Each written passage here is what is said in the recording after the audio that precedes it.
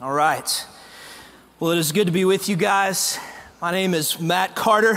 For those of you who've been or just started coming to the church over the last couple of months, I'm the founding pastor of the Austin Stone. Started the church about 10 years ago with my wife, Jennifer. And I currently serve here as an elder, as pastor of preaching and vision. I've been out of the pulpit for a couple of months during the summer. A lot of people think that I have been on sabbatical. This summer I have not.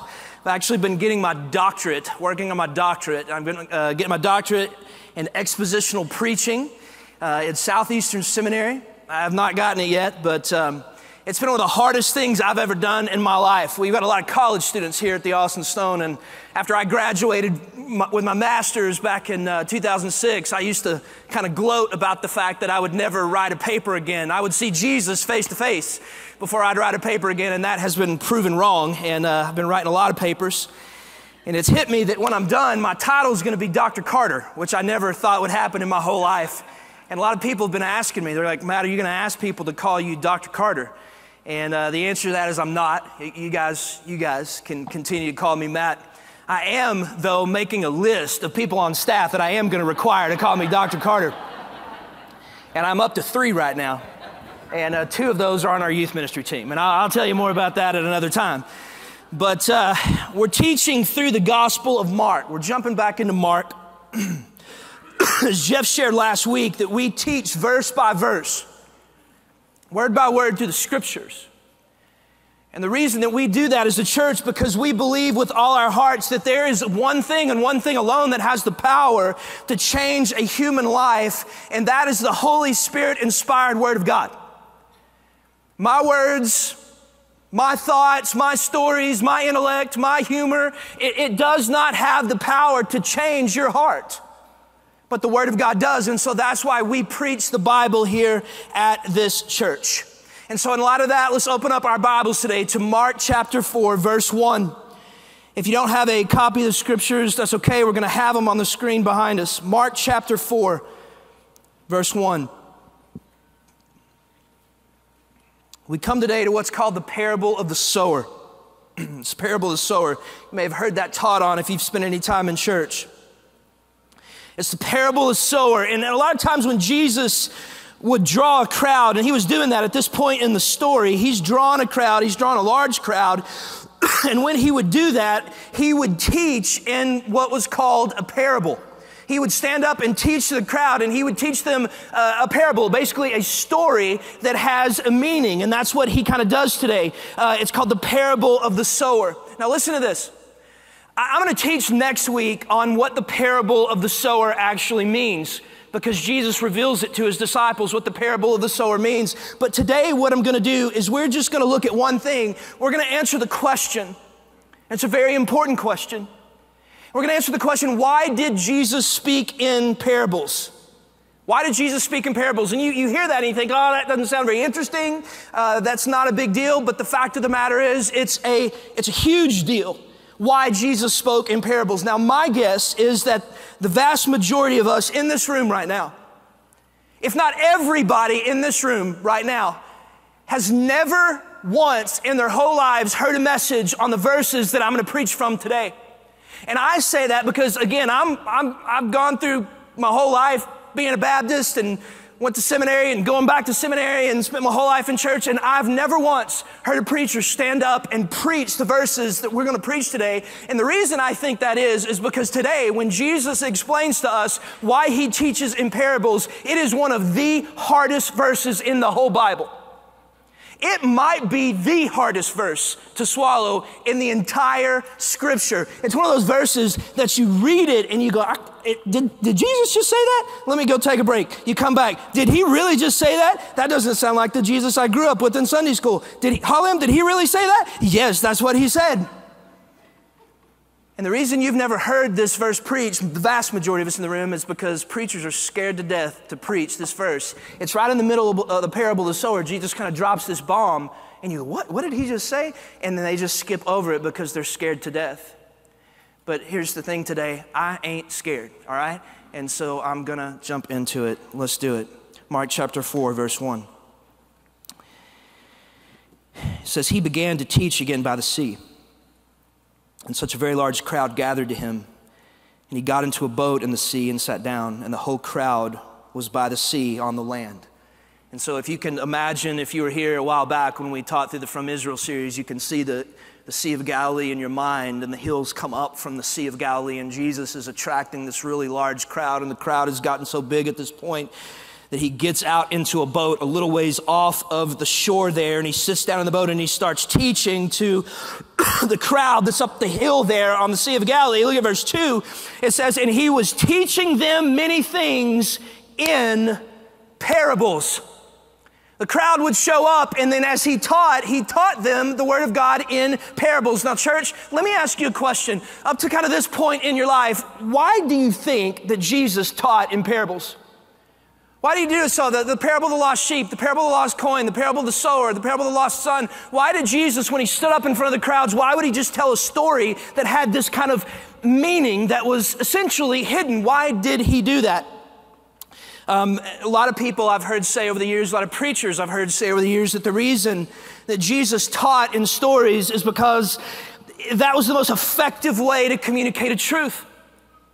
I've actually had pastors say that they just teach in stories because Jesus just taught in stories, because that's a really effective way to communicate a truth. I've heard pastors and I've heard people say that Jesus taught in parables because Jesus wanted to be simplistic in his teaching. Listen, he wanted to be simplistic in his teaching so that everybody could understand it in the story, and that's why he taught us stories. He didn't want to get into theology and things like that. He just wanted people to be able to understand, so he taught in stories and in parables. Hear this. That can't be right. It can't be right. Those two theories as to why Jesus taught in parables. Simplicity, ease of understanding cannot be why Jesus taught in parables. Why do I say that? Here is the answer. Watch the disciples' response after Jesus teaches the parable of the sower. Again, I'm going to go through the actual parable next week, but I want you to look at the disciples' response after Jesus teaches the parable of the sower. Look at verse 10, Mark chapter 4, verse 10. Watch the disciples' response. In verse 10, it says, as soon as he was alone. Now, he just taught it.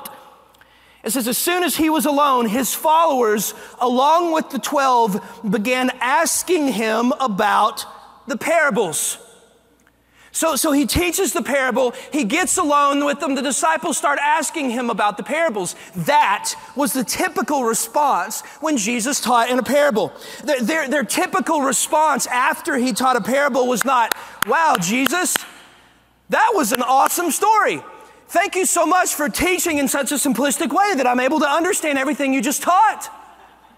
That's not what that was not their response.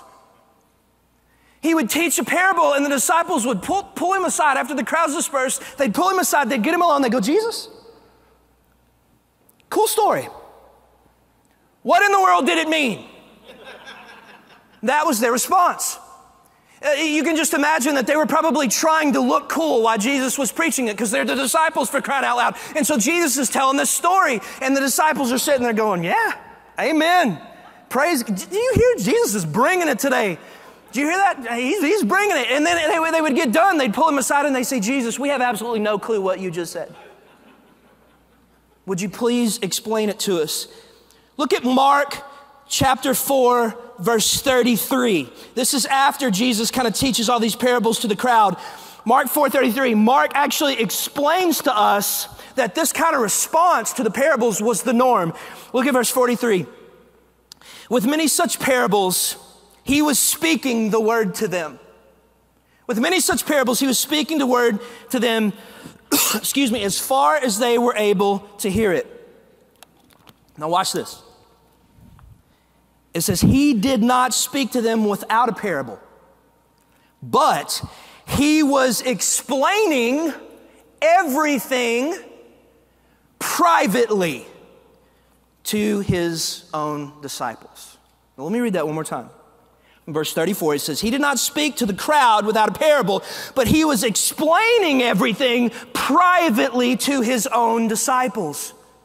All right, do you see that? He'd get up in front of a crowd. He'd preach this story that has this meaning, this parable. Nobody would have a clue as to what it was, the meaning of the parable. And then, listen, he would pull the disciples away, and then he would privately, only to them, explain the meaning of the story, only to the disciples. Now, if Jesus, here we go here, if Jesus told parables because he wanted to teach simplistically so that everybody could understand, then why did he only reveal the true meaning of the Word of God to his disciples privately? Okay? Why did he not reveal the true meaning of the parable publicly to the crowds? Verses 9 through 11 gives us the answer. Look at actually 9 through 12, but let's look at 9 through 11 for a second. Mark chapter 4, verse 9. Jesus has just finished completing the parable of the sower here. He stops, and this is his final statement that he says to the crowd here at verse 9. He says, and he was saying, he who has ears to hear, let him hear. It's an interesting way to end a sermon. He who has ears to hear, let him hear. In other words, everybody in the room here has got a pair of ears. But he who has ears to hear, let him hear. And then in verse 10 he says, as soon as he was alone, and we've read this, as soon as he was alone, his followers along with the 12 began asking him about the parables. Look at verse 11. And he said to them, disciples, to you has been given. Underline that if you got a copy of the scripture today, or you take your notes right there. To you, disciples, has been given the mystery of the kingdom of God. But those who are outside get everything in parables. Jesus, what in the world did that parable mean? Boys, to you, I'm going to give you the mystery of the kingdom of God. Everybody else just gets parables. And then in the very next sentence, he starts explaining the parable to them privately. Now, the key word there in that phrase is given. Jesus says, disciples, I'm going to give you the meaning. In other words, Jesus says, boys, I am choosing privately to reveal to you the meaning of the Word of God. But everybody else, I'm not going to reveal to them the meaning of the Word of God. And in the very next verse, he says why some people get revealed the truth of the Word of God and why some people just get parables. And by the way, this is the verse everybody skips over, nobody preaches, because it might be the hardest verse in the whole Bible to stomach. Look at verse 11 again. And he said to them, disciples, to you has been given the secret of the kingdom of God. But for those outside, everything is in parables. Jesus in verse 12 says why. He says, so that. Here's why I'm doing that. Here's why I'm revealing to you the secret of the kingdom of God, disciples, and here's why everybody else in the crowd is just getting the parables without me revealing the secret of the kingdom of God. Verse 12, so that they, that's the crowd, they may indeed see but not perceive, and may indeed hear but not understand, lest they should turn and be forgiven.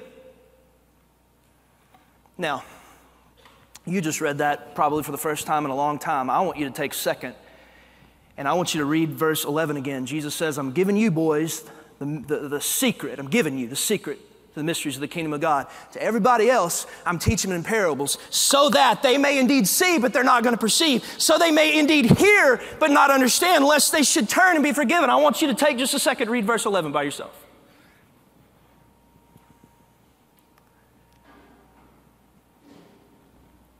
Halim Suh and I looked at this for the very first time a year ago. And when we were reading it, Halim's a really intelligent guy, by the way. Halim's one of our pastors preaching, probably the smartest guy I've ever met. And I'm reading through this, and I said, Halim, I've never heard anybody preach that verse. And he said, me neither. And I said, does that mean what I think it means? And he said, yeah, it does.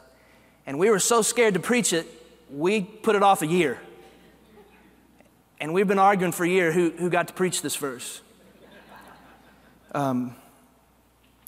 Jeff, Tyler, David, me, Harlem, we've been studying this verse for a year. Going, does this mean what I think it means here? Because here's what Jesus just said to his disciples. He said, to you, I am revealing the meaning of these parables because I'm revealing to you the mysteries of the kingdom of God. But I speak in parables to everybody else because I am choosing to not let them understand it. You know, that's what it says. And if you don't believe me that that is what Jesus is saying, you go to the Gospel of Matthew, and the very same story in the Gospel of Matthew, the parable of the sower. And don't turn there, just listen. Matthew chapter 13, verse 10, this is what it says. It just comes right out and tells you that that's what the verse means. And this is after the parable of the sower. He says, and the disciples came to him and said, why do you speak in parables? That's a pretty straightforward answer to the question we're about to get. Jesus, you just told the story and then just jetted. Why do you, Jesus, speak in parables? Watch the answer Jesus gives. Matthew 13:11. Jesus answered them and said, to you it has been granted to know the mysteries of the kingdom of heaven, but to them it has not been granted. Straightforward. Jesus says, I'm choosing to reveal the meaning of the word of God to you. I am choosing not to reveal the meaning of the word of God to them. That's what he says. Here's the whole point of the sermon today. If you believe the gospel today, if you believe the gospel today, if you're sitting here in this room and you believe the truth of the gospel today, it is because you have been granted by the Lord to know the gospel today. If you believe the gospel today, if you believe the truth of the gospel today, it is because that truth has been revealed to you by the Lord. Matter of fact, let's just kind of prove this here. If I'm going to make an outlandish statement to you. I'm going to make a statement that's so nuts that the vast majority of the world is going to think it's moronic if they were to hear it. Are you ready for this? This statement is just downright crazy, what I'm about to make. Y'all ready for this? It's a moronic, crazy statement. You ready? And I say moronic because the Bible calls it moronic for those who are perishing, so don't email me. But this is a statement. You ready for this crazy statement? There's a God. He created the whole world. He created the universe. Created us, but we sinned. He's perfect, and we sinned, and we fell short of his glory, and so he kicked us out of the Garden of Eden. But he didn't leave us there. He actually came to earth. God did. And he wasn't born just the way that all the rest of us were born. He was born actually of a virgin. He was born of a virgin. And when he came, he lived 33 years on this earth, and he never sinned once. He lived a perfect life. And after he had never sinned, he'd never done anything wrong, we, his creation, picked him up and nailed some nails in his arms and his feet on a cross. And he hung there for 6 hours on a Friday, and then this God who became flesh died. And then not only did he die, but we actually buried him. The God who created heaven and earth and the universe was buried in a tomb, and he stayed there for 3 days. And then after 3 days, he came back to life. He came back to life. He came out of the grave, and then he appeared to all the people that knew him before he died, and then he ascended, just poof, back up where right now he sits on his throne, reigning over all of creation. If you believe that truth today, if that crazy statement, if you hear that and everything inside of you screams out, that is the truth, it is because the Lord, the scripture is clear, it is because the Lord has revealed that truth to you. You did not come to that truth through an intellectual assent. You did not come to believe that truth because you're smarter than everybody that doesn't believe the truth. You came to that truth because God in his kindness and his grace looked at you and revealed the truth, the mystery of the kingdom of God to you. It is by grace we have been saved. Jesus just comes right out and says, that's how you found out about it. In Matthew chapter, don't turn there, Matthew chapter 16, verse 14. You've heard this before. Jesus looks at the disciples in verse 14 and he says, who do people say that I am? He asked them the question, the disciples, hey, who's everybody, what are they saying about me? Who do they say that I am? And the disciples responded in verse 14, and they said, some say you're John the Baptist, and others say you're Elijah, but still others, Jeremiah or one of the prophets. In other words, the point is this, is that everybody else had it wrong. Everybody else didn't believe Jesus was who he really was. They're like, oh, you're John the Baptist, you're Elijah, you're just one of the prophets, you're Jeremiah. And then he looks at his disciples and says, okay, boys, who do you say that I am? And Peter responds in verse 16. It says, Simon Peter answered, and he said, you're the Christ, you're the Son of the living God. In other words, you are Jesus, you're the Messiah. And not only you're the Messiah, you're not just the one we've been looking for all this time. You're not just the one that the Old Testament prophets have spoken of. Peter said, you are the Son of the living God. In other words, Jesus, you are God. And he doesn't look at Peter there and say, wow, Peter, you're really smart. Man, out of all the people that study the Bible every day, the Pharisees, you're obviously smarter than them. Peter, wow, you just get it. How did you, Peter, for crying out loud, you're a fisherman an uneducated fisherman from the backwoods of Israel. Wow, Peter, you're so smart. Now Jesus looks at Peter in verse 17, and Jesus said to him, blessed are you. You, Peter, are blessed. Why, Simon Bar-Jonah? Because flesh and blood did not reveal this to you, but my Father who is in heaven. Jesus said, Peter, the reason you got the right answer when everybody else got it wrong is because your heavenly Father revealed the truth, the mystery of the kingdom of God to you. And some of you, as you hear this, you're sitting there thinking, all right, I see that, but that doesn't seem right. That doesn't seem fair. It doesn't seem like how God would work, that he chooses who he reveals himself to and who he doesn't reveal himself to. So Matt, you're sitting here saying that I can't know God unless he chooses to reveal himself to me. That actually is exactly what Jesus is saying here. But the truth that you can't know the Lord unless the Lord reveals himself to you is just the Bible expressing, listen, it's just the Bible expressing one of the most fundamental truths about God that we all get, and we all operate under the same principle. And that's this, that although God is divine, although he is God, he is divine, but he is a divine person. He is a divine person. In church, you can't know a person unless that person chooses to let you know them. Everybody operates under that. You can know about a person. You can know about a person all day long, but you can't truly know them unless they choose to reveal their heart to you.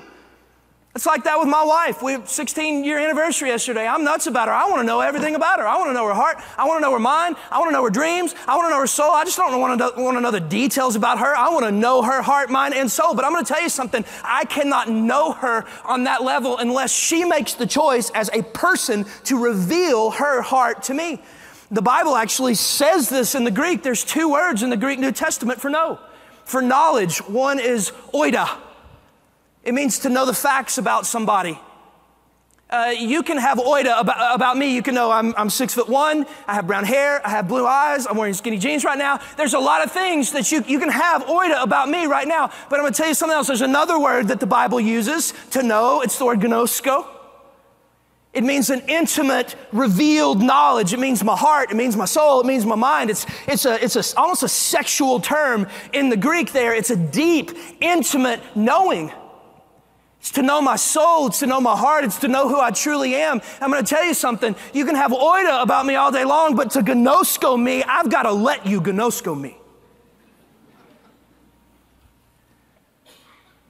We get that. And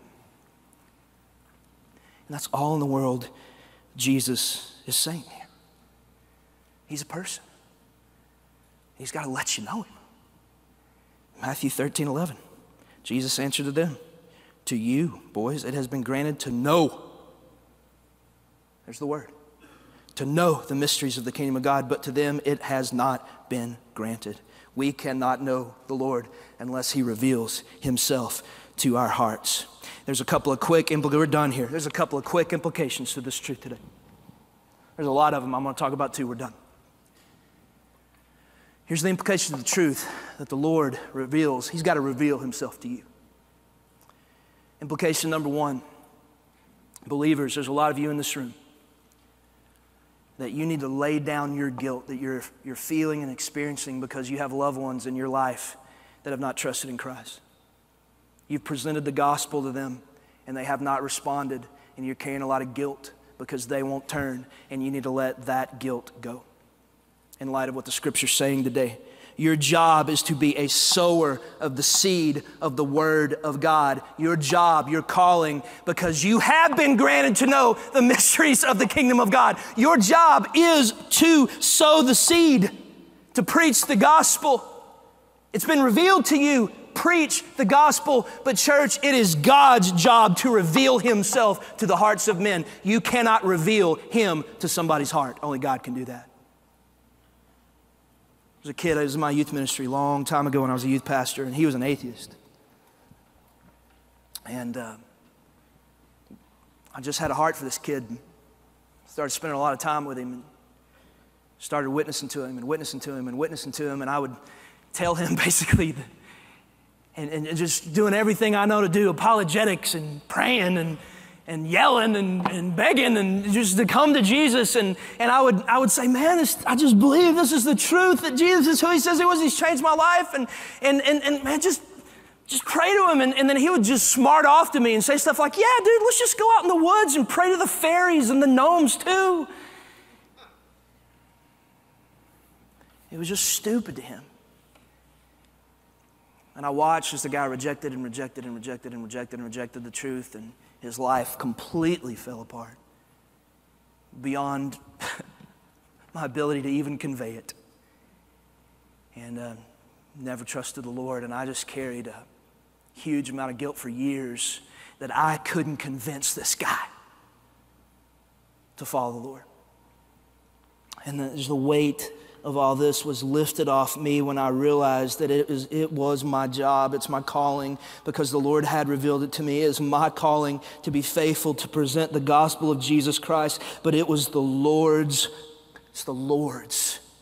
job, if you will, to reveal that truth to his heart. Okay, I don't reveal the truth of who God is to a human heart. Only the Lord does. And so today, if you're living in guilt because you got a loved one, a mother, a father, or a child, or a brother, or a sister, or a coworker that you've been witnessing to, and they are rejecting it, you just need to let that go. Keep presenting the gospel, but you got to let go of the guilt and trust their hearts to the Lord. Jesus promises us that his sheep are going to hear his voice. You present the voice. You trust their hearts to the Lord. Second implication of this verse is this. If you're a believer today, this truth ought to blow your mind. If you stop for just a second and you think about this truth, that I believe today the most important truth in the universe. I believe the most important truth in the universe. I believe the gospel of Jesus Christ, and the reason that I believe it is because I'm blessed by the Father, and he has revealed it to me. If that right there does not produce worship in your heart, I don't know what will. That when I was dead in my trespasses and in my sins, Jesus reached down. He made me alive together with Christ. It is by grace I am saved, not of works, that any man should boast. I have a friend of mine. He's pastor of one of probably the top 5 biggest churches in Chicago. And their motto of their church makes me cringe when I hear it. And I'm outed now publicly. He's going to know. But the motto of their church is so-and-so church, helping people find their way back to God. Helping people find their way back to God. And I hear it and I cringe. Because the scripture is clear. And Luke, don't turn there, just watch this. Luke 15:4, Jesus is speaking here. He says, what man of you having 100 sheep, if he lost one of them, does not leave the 99 in open country and go after the one that is lost until he finds it? And when he has found it, he lays it on his shoulders, rejoicing. For when he comes home, he calls together his friends and his neighbors, saying to them, rejoice with me, for I have found my sheep that was lost. Let me tell you something, church. If you are in Christ Jesus today, you did not find God. God found you. God found you. And so if you're not a believer here today, I want to challenge you, I want to encourage you to pray a very bold and courageous prayer. Lord, if you're real, would you reveal yourself to me? Would you let me know you? And if you're a believer here today, I want you to remember this. I want you to let that sink in for just a second. The King of the universe has revealed himself to you. He has revealed the gospel in your heart, and you're going to spend eternity in heaven because God let you know him. Let's pray.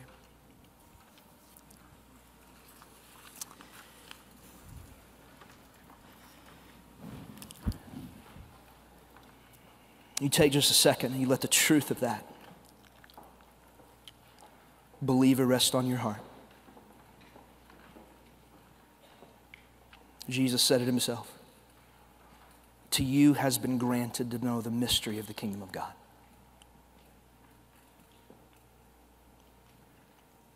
How awesome is that?